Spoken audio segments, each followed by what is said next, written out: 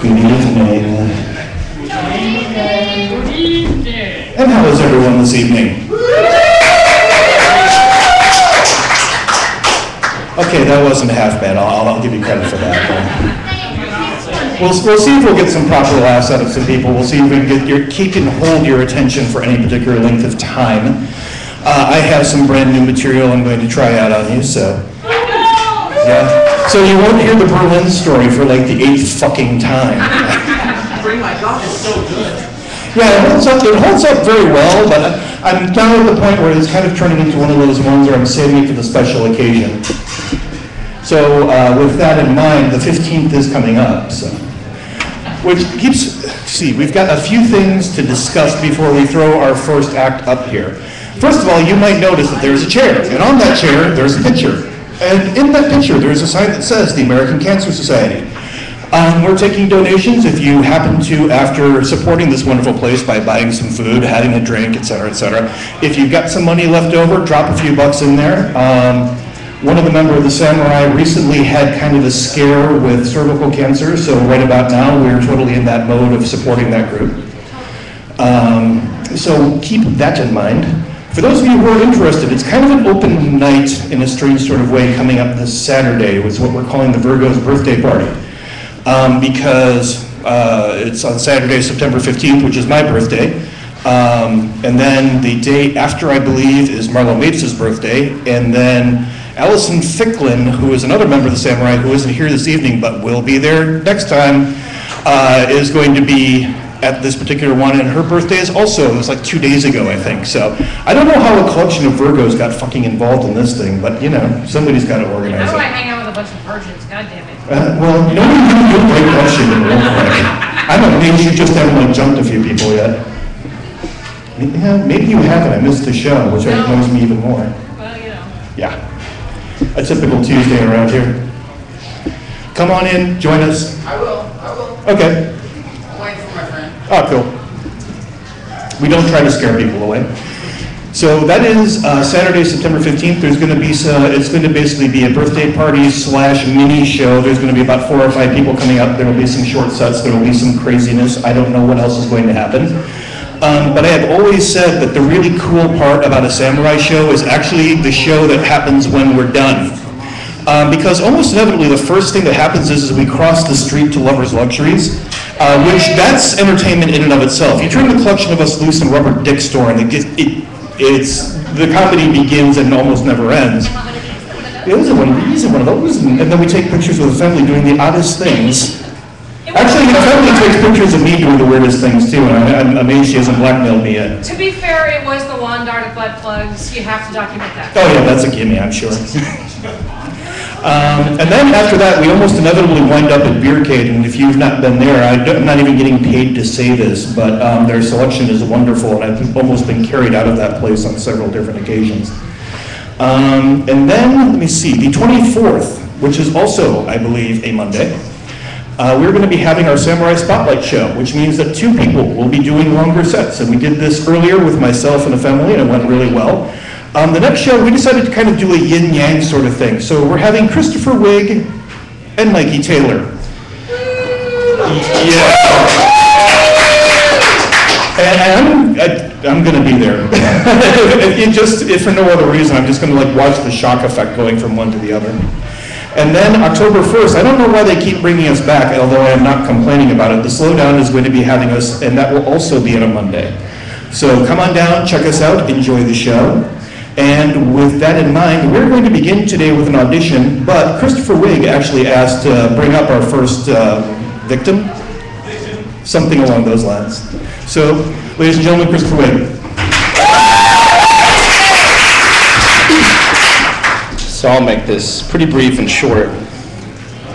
It was about a year and a half ago or so, I was finding myself sort of hitting a dry spell of not performing. And for those of you that don't know, I used to be a professional actor, and I used to do a lot of theater local here, and I stopped doing that when I joined the corporate world because I kind of started feeling my soul being taken away by the giant vampire, and I didn't want to do anything else.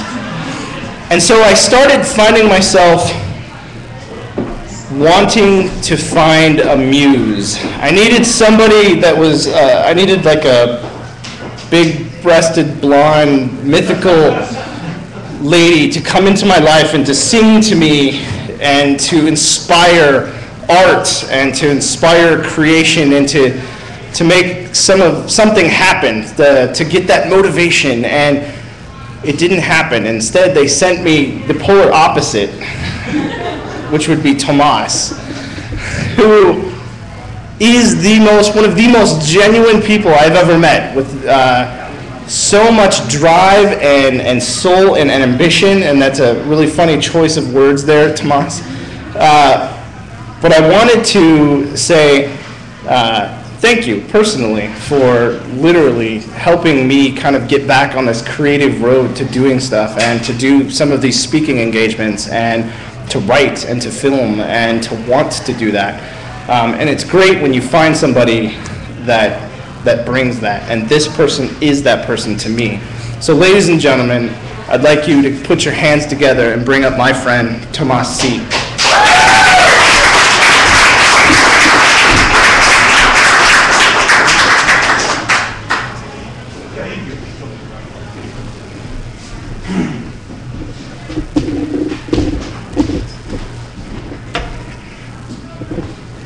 All right, everybody, come on, give it to me. Come on, let's start. Let's start. No, I'm just playing. I just want to see you do it. I rap, Chris. Everything he said, I can say it, but you all know him, and he's a special guy, and the words can't even explain it. So the reason I started off like that, other than my rap, is the piece that I wrote. It's like a heart-wrenching personal story, and I demoed it for my wife yesterday, and I got choked up, and sometimes I had to stop altogether, and I was thinking, I'm a rapper, and rappers, all we do is rival ladies and punch babies in the face. So I figured if I started crying or choking up, then, it wouldn't be good. So I'm going to use the visual of you guys clapping in the beginning if I start to laugh. And feel free to do like some beat me. If I start crying, so I start laughing, right? So this piece is called A Forgotten Son of God. And it's really a story about forgiving people and the power of forgiving people, but it also sets up the one thing you need to know about me, which is that I'm a very socially awkward person. Welcome. And Chris will attest to this more than anybody because I spend most of my day dating Chris. And it's not just because Chris helped move my music career forward faster than it was, which was a snail pace, but most of the time it's just because he's my friend. And so I'll invite him over and I'll cook this 8-course dinner and serve it, and I'll have drinks and I'll put pillows behind him and ask him if he's comfortable. And when he leaves, I'm like, thanks Chris, thanks man for hanging out with me, thanks for being my friend. And he's like, yeah, man, you're welcome. It's cool, man. And you're like, weirdo. And I'm like, it's just because I appreciate friendship like that, because I've never really had it. So, to kind of start the story, I was born December 17, 1982, to a beautiful woman named Josephine Contreras. And she's the most hardworking, loving, creative person that I've ever met in my life, and I owe everything to her. And on the flip side of that, the first player in this story, there's two main players, was a man named Arthur Contreras, and he was her husband and my father. So he was, for lack of a better description, a piece of fucking shit. And the reason I say that is because he's a very manipulative, verbally, emotionally, and physically abusive person who, if I told you the stories prior to me and my sister, you either choke up or you wouldn't believe me because they were so terrible. I didn't believe them. And this kind of went on with just him and my mom until he had us, my sister before me, and then me. And it didn't take too long before he had decided I was old enough to be a part of this and for him to inflict his abuse on me. And one of my earliest memories is playing on the floor with my little X-Men toys, and you know, back then I was just as imaginative as I was now, and I get into these stories and I lose myself for hours. And I guess he must have told me to be quiet or shut up, or I'm guessing he did. I'm giving him the benefit of the doubt that he did, but you know, as a kid, you don't register that right away. You know, you have to be told like 2 or 3 times to be quiet or shut up, and the next thing I remember is an object hitting me in the mouth, and it was one of my toys, and you know, instantly the tears go in your eyes, and they're very hot, and then the next thing you notice is the blood in your mouth, and that's a sour taste you can never get used to.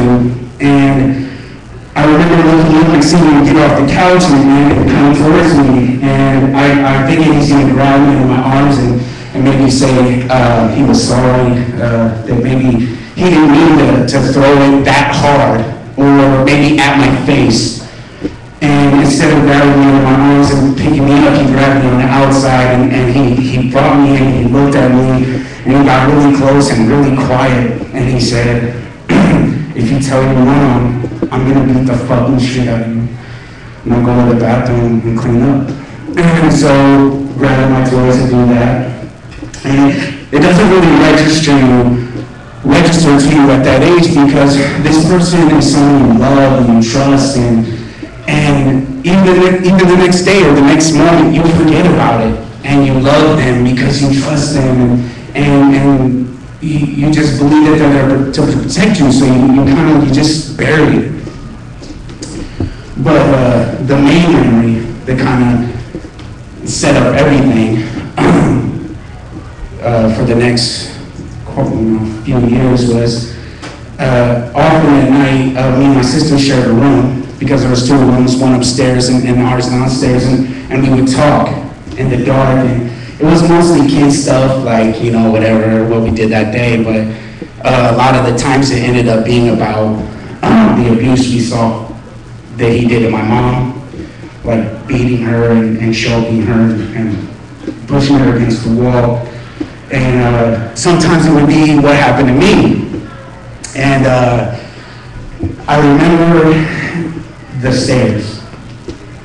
It would be the first step, and then he'd be at the bottom in no time. And most of the time, I would just freeze and in fear and bundle up and lay there, because it would just happen so fast. But often I was able to get enough courage to run up the stairs to the top of my sister, and I would get behind her, and I put the covers up on me, and I dig into her back so far in there, and I close my eyes till they started pinching and hurting, and I get quiet, and I think that if I did that I could disappear.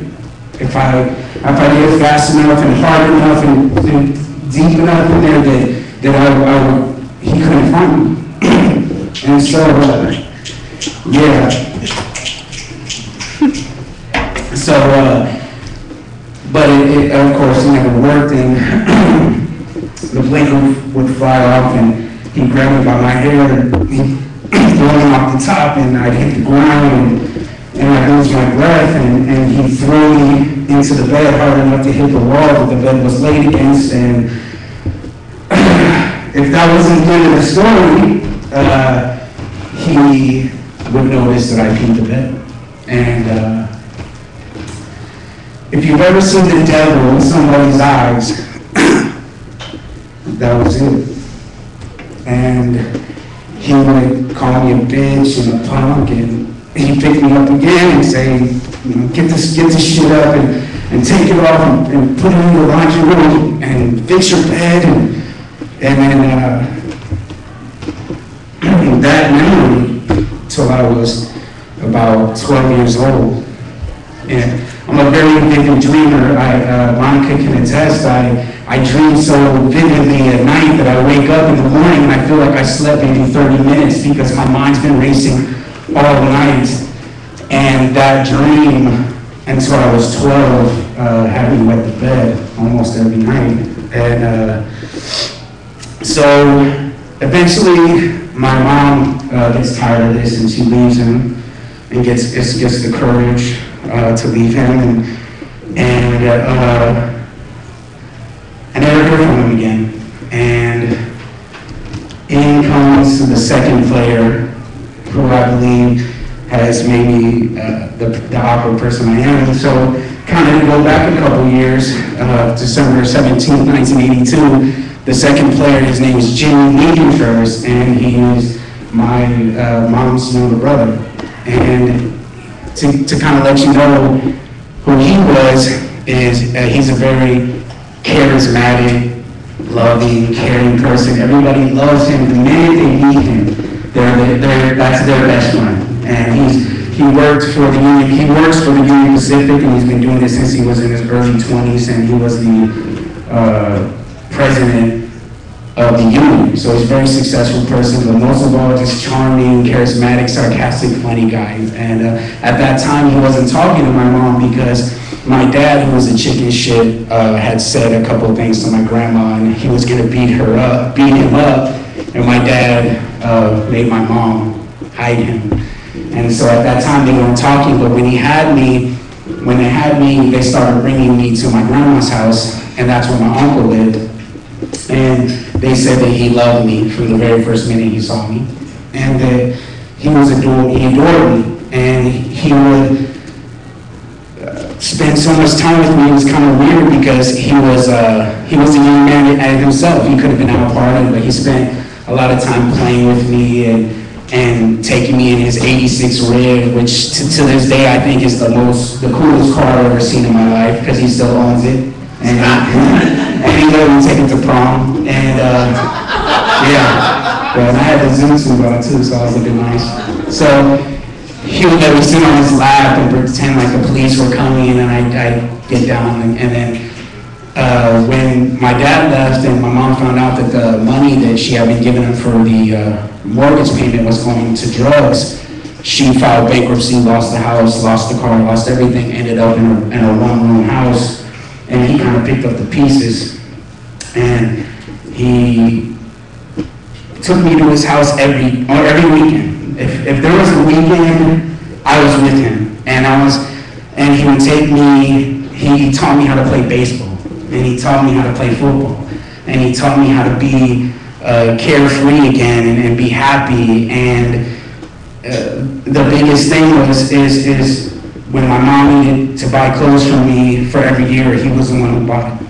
And during that time, I got older. He would take me to movies, and he would take me to comedy shows, and we just became best friends. But most importantly, he was like my dad. And if you could imagine being that young, your best friend, the only person you hang out with is some 30-year-old guy, you think like a 30-year-old. Your comedy is like a 30-year-old. Your sarcasm. And when you're around kids, they don't understand that. So I was always a loner, and nobody wanted to be my friend, and nobody understood my jokes or what sarcasm was. And so I really didn't have anybody but him. And it was amazing, and I felt like I had a dad. So that transition between being fatherless in a family where everybody had a dad, it kind of didn't exist for me because of him. And things went on like that for a long time, and then of course, as everybody knows, everything has to change. Everything changes. Nothing can be like that forever. And his wife, my Aunt Rafe, had a son. And of course I wanted it to be a girl because I didn't want to lose my dad, but when I first saw him, I fell in love with him. His name's Nick. And he was my second best friend. And even as a tiny little baby, he would sleep with me downstairs at this three-story house in the dark basement, and he would trust me and love me, and he was never afraid, and everything was great. And my uncle had two other kids, and everything was perfect, and I was the oldest. That's kind of how it was. That's kind of how all his friends saw me, because everywhere they went, I was there. And they had known me since I was little Tommy. And as they got older and could play sports, because my uncle was big into sports, and I'm big into arts, as you can tell, everything kind of changed. I was the joke to him, because rapping was kind of like the ha ha ha, MC broke is what he called me, and it was, you know, it wasn't anything to take seriously. It was just, you know, I was the brunt of all of his jokes, and he spent every waking moment with his kids, and eventually everything changed. No comedy shows, no movies, no phone calls, no best friend, nobody to hang out with. And I would get every so once in a while, do you want to babysit the kids on a Friday so I can go out with your aunt? And I kind of started to resent him. And the things that kind of just set everything into motion was I graduated from high school, and the newspaper comes out, and he's a newspaper junkie, and when you graduate, they put a newspaper out that tells everybody what scholarships you got. And so I got 3 scholarships. And I was proud of them because they weren't like, you're Hispanic and you're poor, here's a scholarship. You know, it was, you worked your ass off, you wrote these papers, you had good grades, here's scholarships. And he called me, and it was early in the morning, so I knew he was calling me because of it, and I was so excited and proud. And I remember that when he called, he said, "What are you doing?" I said, "Nothing." And he said, "I just read the paper, and I just wanted to tell you how embarrassed I was that you had 3 scholarships and all my friends' kids had 6 or 7. What have you been doing for 4 years?" And, you know,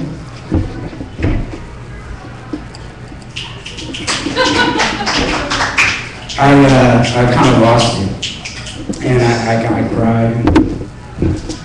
A couple weeks later, what kind of ended everything was he told me that I'm going to take my boys and my family to see the Husker game in Lincoln. And I said, okay, that's cool. And that was it. That was kind of the end of the dad-best friend relationship, and I kind of spiraled into darkness, because having that best friend and that dad allowed me to never think about what had happened to me when I was growing up. And so when you don't have any friends and you don't have a dad, you have a lot of free time, and you start thinking about those things. And they all came back, and I spiraled into this drinking binge. And I did have one friend from high school, just one, and he wasn't a good friend, he was a user. And I would invite him over every night after class, and I would beg him to stay. And I'd buy him drinks, and then I'd buy 12 packs, cases, and I said, oh, come on, just one more hour. And he would, most of the times, you know, sometimes he wouldn't, but he would, but then eventually the beer ran out, and it got late. And I was sad and just alone with my thoughts and my loneliness. And I reached a breaking point one Christmas, and I got these pills, and I got this alcohol, and I was going to kill myself. And it wasn't one of those write a letter or send people texts, "I've always loved you" type of attempts. It was, I just got it, and I stayed home, and I was going to do it. And my mom showed up right before it happened, and pretty much saved me from killing myself.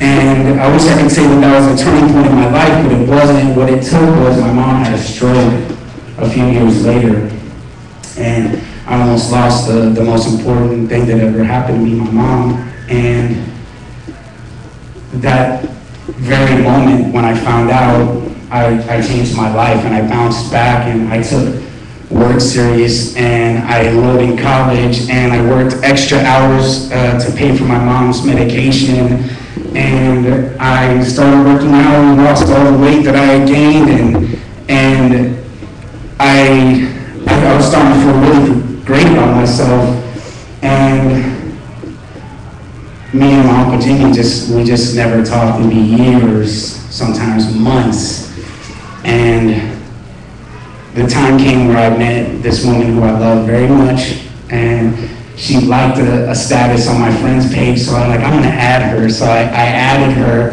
and she accepted, and I said, yes. I'm like, yeah. Because she looked like a model in the picture, and I was like, oh my God.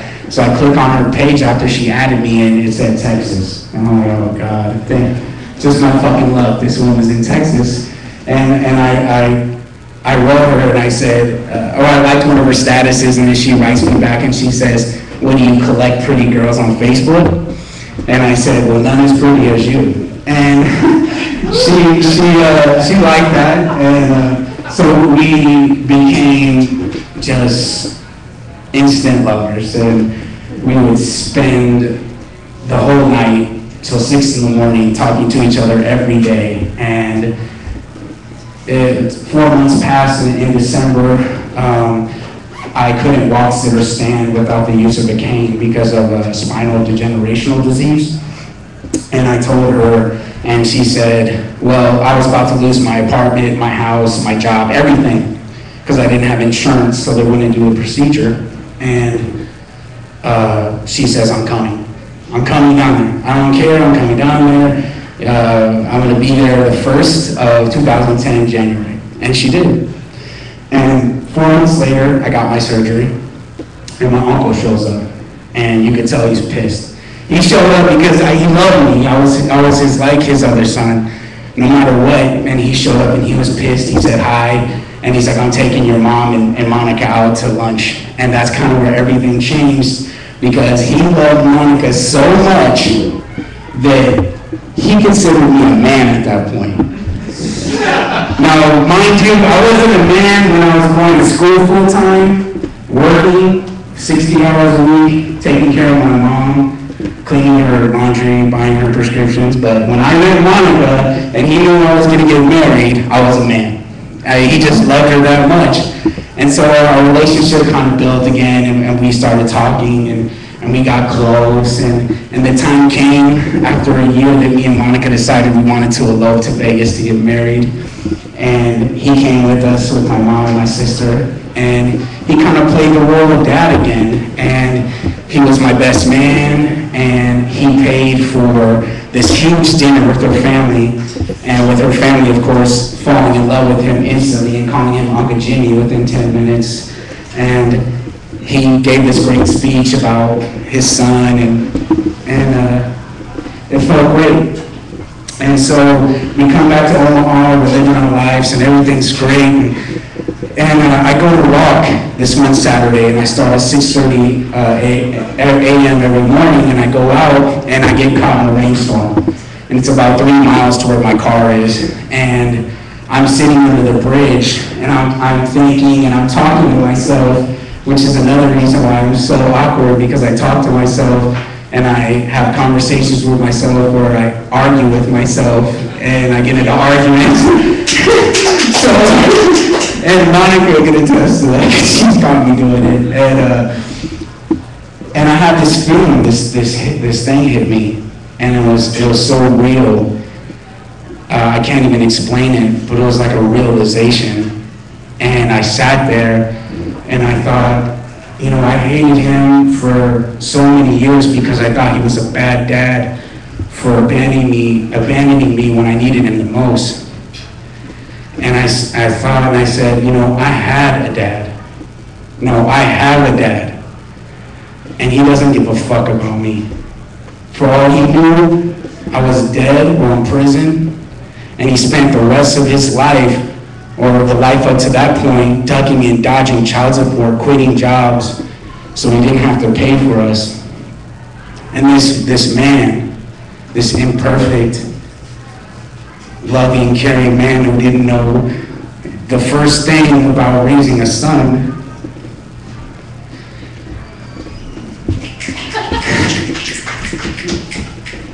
took that place in my life, and he was imperfect with flaws. And so I thought, was he a bad dad?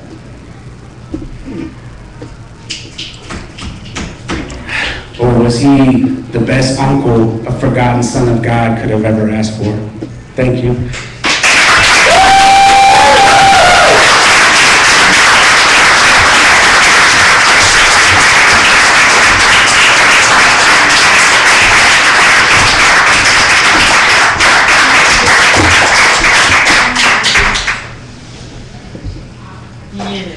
I hope you're ready for kind of the spoken word equivalent of a groin pull.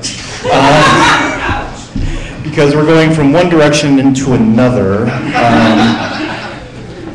We kind of hide her over here. You might have noticed that. Not because of any particular deformity. My sense of shame is awfully deformed and you know it. Yeah, your sense of shame got removed in surgery or something. Not that you should ever have one. I mean, I'm going to be getting up and talking after she's done, and believe me, there's some stuff in there that I should probably be ashamed of. There's probably a few things in there that I'm really grateful that I'll be talking about them because they are way, way past the point where I could possibly be prosecuted for them, but we'll discuss that later. You think I'm kidding. Yeah. And so, And so with that in mind, her name is just Sophia, but that's kind of like knowing the Lone Ranger's name. Ladies and gentlemen, the family.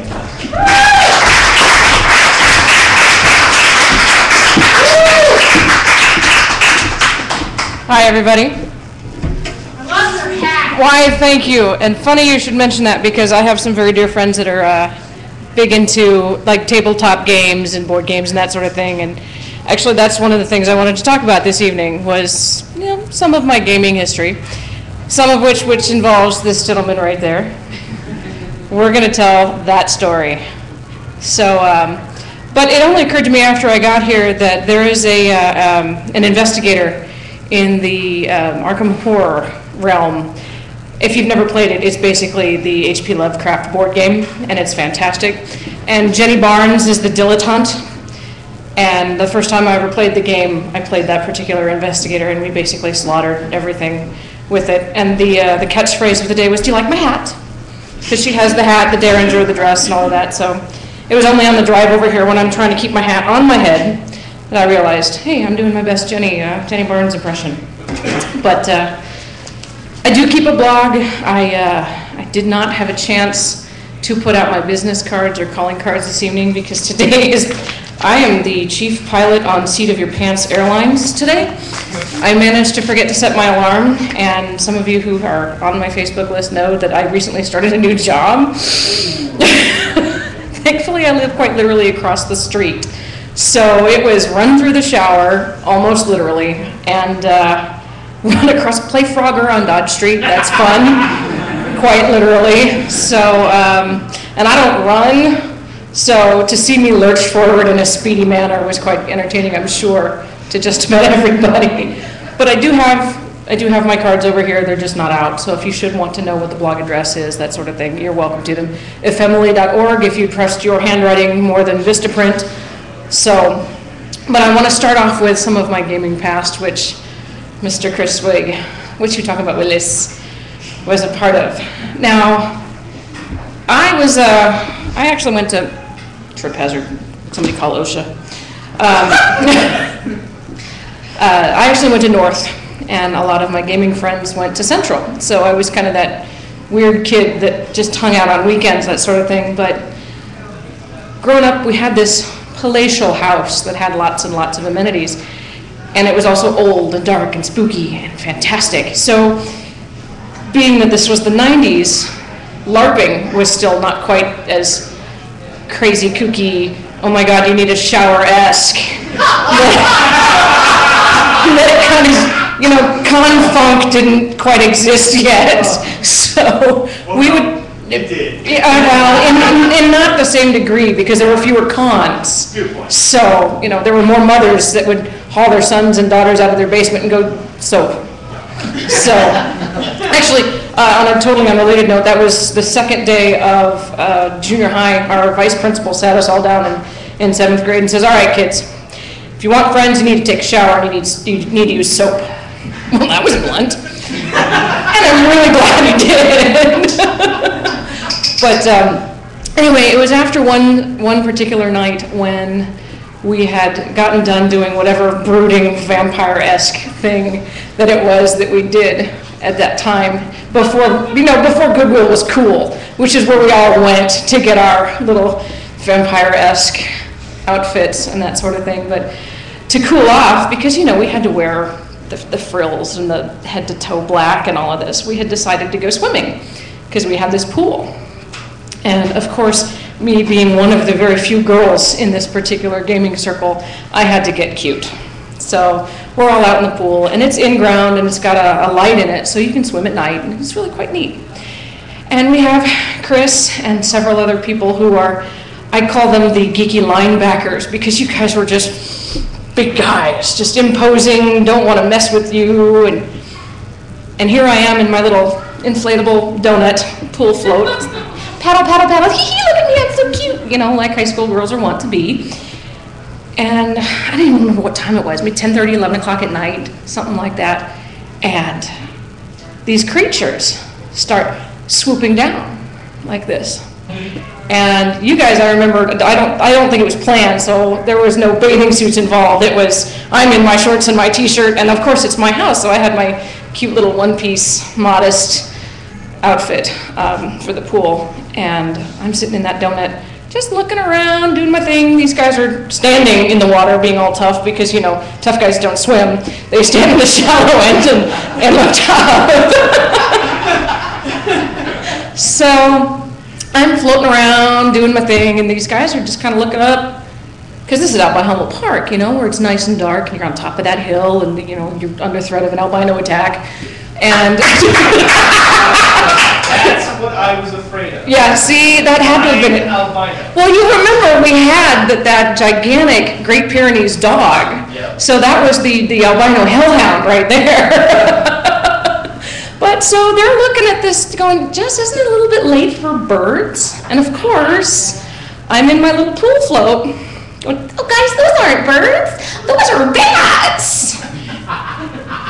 I have never seen you guys move so fast in my life. I mean, the only thing that would have made it more comical to me would have been a flurry of bobby pins and a cackle.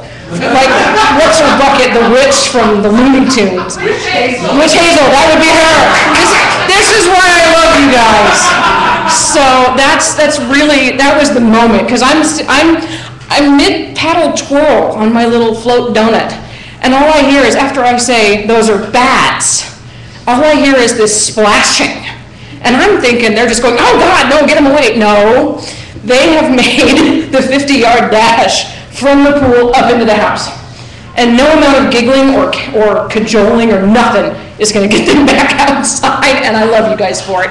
I really do. So that was something that I wrote under the title of Light-Footed Linebackers, should anyone want to read the actual account of it. But in that vein, I know most times I perform my own original stuff, and I wanted to shake it up a little bit tonight. I actually totally forgot about the show tonight. This is something that I had planned a couple weeks ago and just neglected to look over it again. So I had wanted to originally do this as a duet, but seat of the pants airline. How many of you have ever heard of Eric and the Dread Gazebo? You've heard of it? Okay. Some of you who have heard of it know how amazing it is. Then the rest of you will discover. There are several bits of humor and things on the internet that I have found over the years that are kind of inspirational, and this is one of them. I don't know where the source is for this. I just know that if you do a Google search for Eric and the Gazebo or Eric and the Dread Gazebo, you'll find out about it. I'm going to go ahead and read this particular print off as in my best dramatic reading voice. Let's see. Let us cast our minds back to the early days of fantasy role-playing, back when ye dread Gaiax was loose upon the land. Funny how humor and horror can start out so alike. Let us go still earlier. Yes, it is permitted to breathe sighs of relief. to the days before Gygax, and I'm butchering that, and the courts. Through that, he owned FRFP. It was the early 70s. Ed Whitechurch ran his game, and one of the participants was Eric Sorensen, a veritable giant of a man. This story is essentially true. I know both Ed and Eric, and neither denies it, although Eric, for reasons that will become apparent later, never repeats it either. If my telling of it does not match the actual events precisely, it is because I've heard it many different ways depending on how much of what type of intoxicants Ed had taken recently. The gist of it is that Eric, well, you need a little bit more about Eric or else it won't fill quota. Eric comes quite close to being a computer. When he games, he methodically considers each possibility before choosing his preferred option. If given time, he will invariably pick the optimum solution. It has been known to take weeks.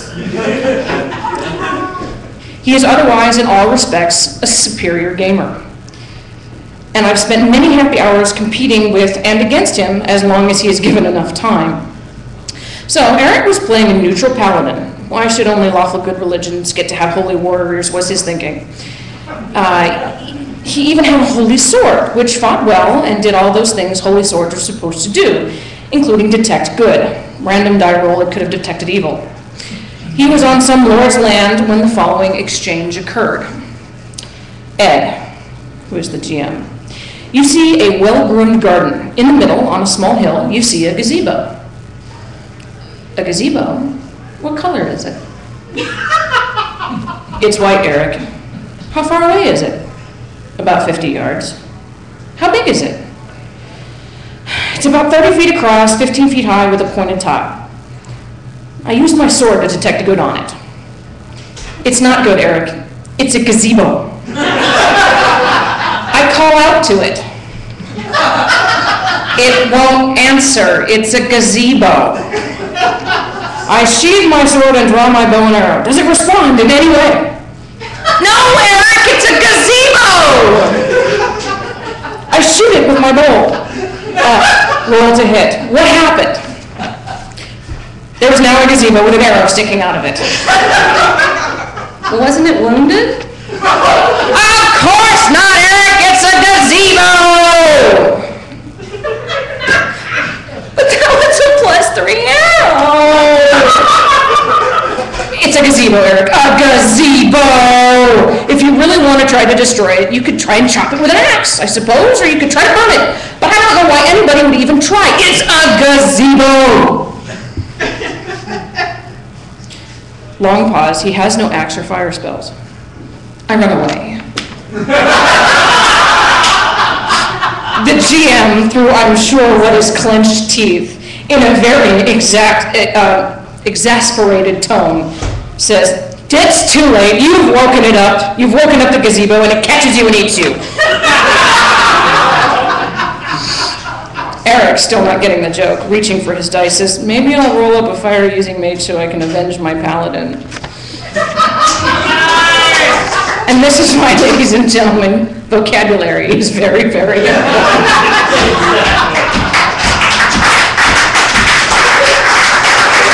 This is just one of the examples of one of the many things on the internet that I find endlessly entertaining. Again, anonymous, I'm not sure who the author is, but it's fantastic. So, anybody a fan of Killer Bunnies, the board game? Have you seen the gazebo card? Yeah. Now it makes more sense, right? Yeah. So, there's a couple of other people out there in the world that that really inspire me. One of which, who I don't have anything to read, is Celia Rivenbark. She I believe does a syndicated column in the South, but she has several books. One of them is entitled "You Don't Sweat Much for a Fat Girl," or let's see some of the other ones. "Bless Your Heart, Tramp," and she's got this wonderful voice of Southern and humor, and if you have a chance to pick anything of hers up, do it. Celia Rivenbark, I'm sure you won't be disappointed. But the last piece I wanted to read is pretty much for the ladies in the room and anybody who has been around a mature woman. It is by a Wendy Aarons and is an open letter to James Thatcher, brand manager of Procter & Gamble. Some of you may have heard this as I get into it. It's hilarious. Dear Mr. Thatcher, I have been a loyal user of your Always Maxi Pads for over 20 years, and I appreciate many of their features. Why, without the leak guard core or dry weave absorbency, I'd probably never go horseback riding or salsa dancing, and I'd certainly steer clear of running up and down the beach in tight white shorts. But my favorite feature has to be your revolutionary flexi wings. Kudos on being the only company smart enough to realize how crucial it is that the maxi pads be aerodynamic. I can't tell you how safe and secure I feel each month knowing there's a little F-16 in my pants. Have you ever had a menstrual period, Mr. Thatcher? Ever suffered from the curse? I'm guessing you haven't. Well, see, my time of the month is starting right now. As I type, I can already feel hormonal forces violently surging through my body. Just a few minutes from now, my body will adjust and I'll be transformed into what my husband likes to call an inbred hillbilly with knife skills. Isn't the human body amazing? As brand manager of the Feminine Hygiene Division, you've no doubt seen quite a bit of research on what exactly happens during your customers' monthly visits from Aunt Flo. Therefore, you must know about the bloating, the puffiness, and cramping we endure, and about our intense mood swings, crying jags, and out-of-control behavior. You surely realize it's a tough time for most women. In fact, only last week, my friend Jennifer fought the violent urge to shove her boyfriend's testicles into a George Foreman grill just because he told her that he thought Grey's Anatomy was written by drunken chimps. Crazy! The point is, sir, you of all people must realize that America is just crawling with homicidal maniacs in capri pants. Which brings me to the reason for my letter. Last month, while in the throes of cramping so painful I wanted to reach inside my body and yank out my uterus, I opened a box of Always Maxi Pads, and there, printed on the adhesive backing, were these words: "Have a happy period." Are you fucking kidding me? What I mean is, does any part of your tiny middle manager brain think happiness, actual smiling, laughing happiness, is possible during a menstrual period? Did anything mentioned above sound the least bit pleasurable? Well, did it, James? FYI, unless you're some kind of sick S&M freak girl, there will never be anything happy about a day in which you have to jack yourself on a Motrin and Kahlua and lock yourself in your house just so you don't march down to the local Walgreens armed with a hunting rifle and a sketchy plan to end your life in a blaze of glory. For the love of God, pull your head out, man. If you just have to slap a moronic message on a maxi pad, wouldn't it make more sense to say something that's actually pertinent, like put down the hammer, or vehicular manslaughter is wrong? Or are you just picking on us? Sir, please inform your accounting department that, effective immediately, there will be an $8 drop in monthly profits, for I have chosen to take my maxi pad business elsewhere. And though I will certainly miss your flexi wings, I will not for 1 minute miss your brand of condescending bullshit. And that's a promise I intend to keep. Always. Again,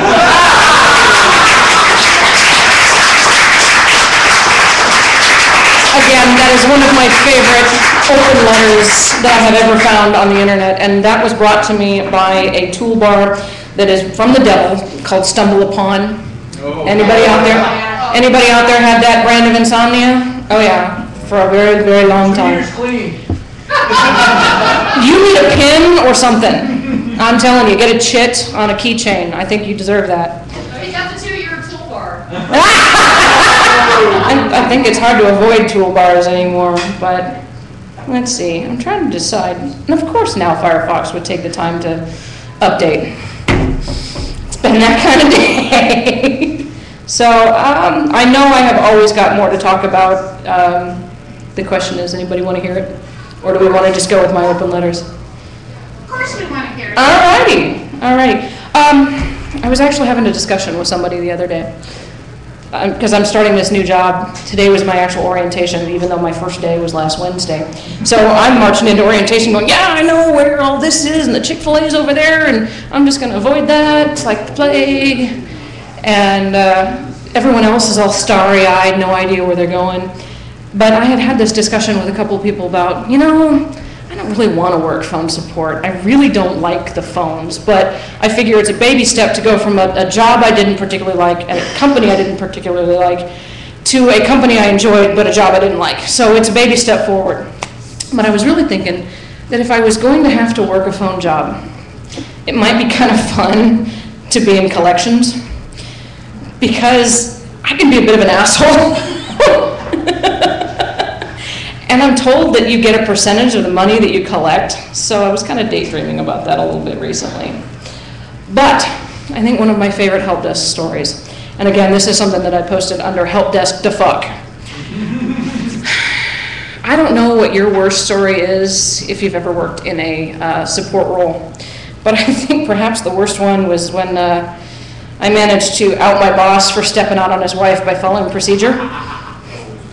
Yeah, I didn't last long at that company. But we had a very temperamental product. It was web-based. And this particular one liked to crash frequently. And I was hired to work the last shift. So for the last hour that our particular help desk was open, it was just me on the phones.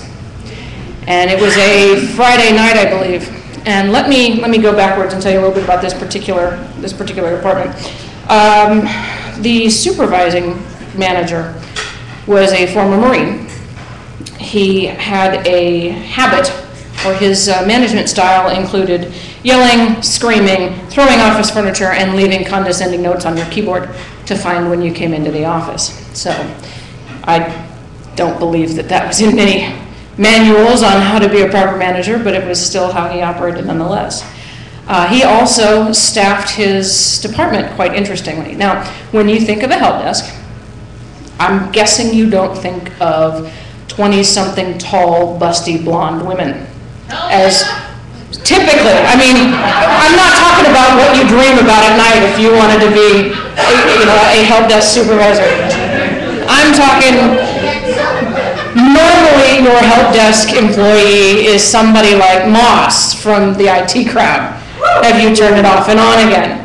And I say that lovingly, having spent the better part of the last 12 years on a help desk.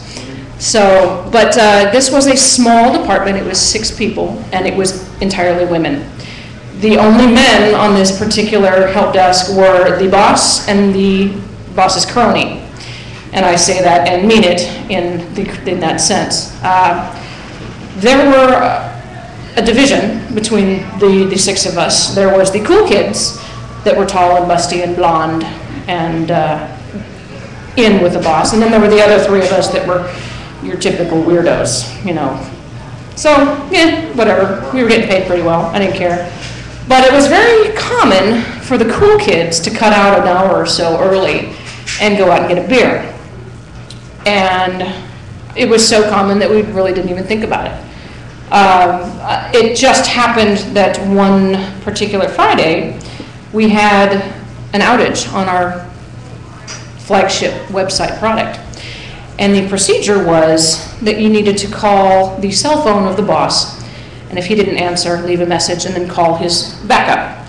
If he didn't answer, leave a message and then call the home number for the big boss, the guy that you called first. No answer there, you call the supervisor's home number. Now, the intention was that it was never supposed to get that far because there was no, not tertiary, what's the next number? Quadutiary, something, fiduciary, yeah. That, what she said. That's what she said, yeah, I said it. So it was never intended to get that far, but because it was Friday and everybody had been gone for a while, when this particular website went down, called the first number, no answer. Called the second number, no answer. No surprise, because the cool kids and the management were out together. Now, there was one particular woman that we worked with, tall, blonde, busty. There were rumors everywhere that there was something going on there because they would go to long lunches frequently, and she would cajole him by saying, his first, middle, and last names when they were, mock fighting in the office. So it was they were rumors, but it was easy to believe that they were true. And so yeah, they were all out at the bar one evening, and I eventually had to call the boss's house following procedure. And if you ever had a conversation with somebody and you can feel the temperature in the room drop, I managed to have that over the phone. So I call and a woman answers, and it's the only person I can imagine to be his wife. And I asked, is so-and-so there? And a chill filled the air. No, he's still at work, is what I'm told. Now I know this to not be true, because I watched them march out the door and say, we're going to the bar, I'll see you later. So here I am, stuck in my office chair till 6 p.m., trying to figure out how to cover for not only myself, but the boss. Because being the type of manager where he would throw office furniture and have some very unprofessional words to say, I didn't really need to be the one that broke it to his wife that he was stepping out on her. And yet that's kind of what happened. I should also notice that in the particular subdivision where I was living at the time, his house was 3 down from one of the main exits. So there was really no way of avoiding the man, except to go out of my way. So yeah, that's the reason why my employment at that particular company didn't last very long, because I believe that was a Friday, and starting the next Monday, it was very, very uncomfortable to work there. So yeah, I managed to follow procedure and out my boss is cheating on his wife. So I don't disagree with you at all, but that was one of those fun moments in customer service. So, and yet I still do it. And yet I worked for a government help desk where I was what I like to call a professional masochist for 5 years. So anyway, that's what I've got for you this evening. Thank you, everyone.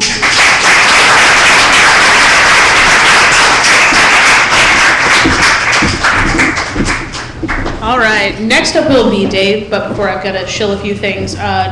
The Cancer Society, we have the picture out, so please throw some money that way.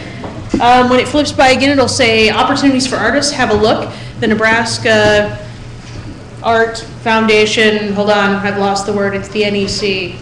Council. Thank you, there's the word. They will be here this week. They're going to be giving a quick talk on grant and presentation opportunities for artists within Nebraska, and followed up by Q&A session and some networking time. So please join us here for that. And you'll see the other shows flashing by. Thanks again to Dominicat for sponsoring us. And here's Dave. Actually, at this point in time, due to one set of circumstances or another, why don't we take about 15 minutes, we'll call it an intermission, and then I will do my set. So, and then it'll be myself and Chris Wade, who I'm intensely jealous of because he's me except he has talent. And he also has an internet fan club, which I don't, which I'm totally glad about. So, let me see, it's that time now. 15 minutes from now.